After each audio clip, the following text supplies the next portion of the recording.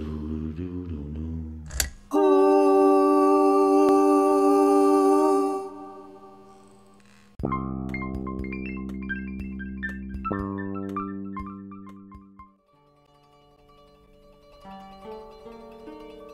Man with the Iron Fist is a story that bubbled in my head for some years. And I told it to a buddy, Eli Roth, on a long flight from Iceland.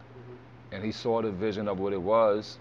He got what I had, and he took it in to some producers who was interested, and it wasn't ready.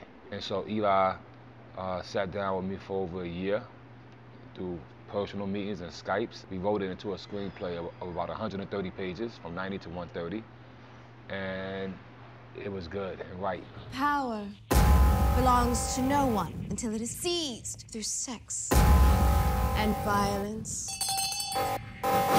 Writing a film is kind of tedious in a way, you know, but I learned that if you write it with music playing in the background, it actually helps. Wow. One scene, for instance, was a song. You know what I mean? Like, so I would write that, I always have that song on repeat.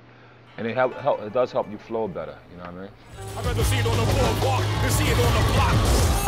Quentin is my mentor. You know, one reason why this film is Quentin Tarantino Presents is not only because he's a producer and it's a business move. No, this is basically a student out of his chamber, you know what I mean, making a movie. You know what I mean?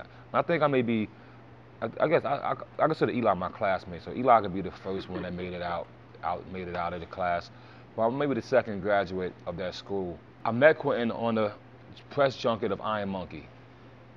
We wound up becoming Kung Fu buddies. When he finished the script for Kill Bill, he gave me a copy to read.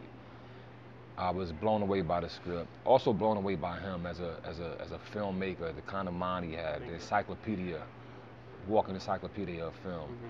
And I realized that I've met a master. Warriors! We'll see who's left standing and who's on their knees.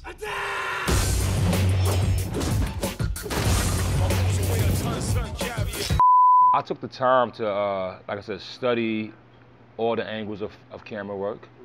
On the set of Kill Bill, I sat in the corner and with a composition notebook and was writing notes every day.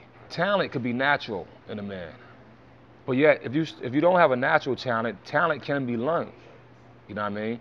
You can train it. I mean, they could train monkeys to do shit, so you know, man could train to do things. You know what I mean? But yet, if you have a little talent and you harness it and practice it, it'll grow to a great talent. I bought me some Canons, the 5D and the 7D.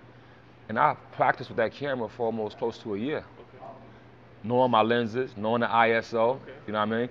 So when I got around my DP, I'd be like, well, give me 100, give me a 50, you know what I mean? Oh, I want to go wide, let's go super wide. Give me a 15, you got a 50, we don't have a 15, all right, give me a 17.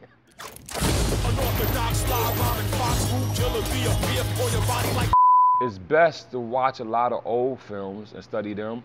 It's best to watch the commentaries on DVDs. It's good to pick up different books, whether it's the director's vision, whether it's, you know, or the greatest 50 directors, and they give you little synopsis of what they did. If life gives me my path how I want it, I'm planning to take this first movie as Into the 36 Chambers to me. And that means I still got to give you a Tikal, a Liquid Sword, a Cuban Link, and all that, you know what I mean?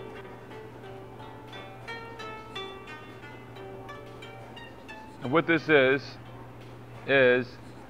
the missing scene from the movie. In the film, you will see this boat, but you see it when it's destroyed. We couldn't afford to shoot the scene. I didn't have enough for a master and commander budget.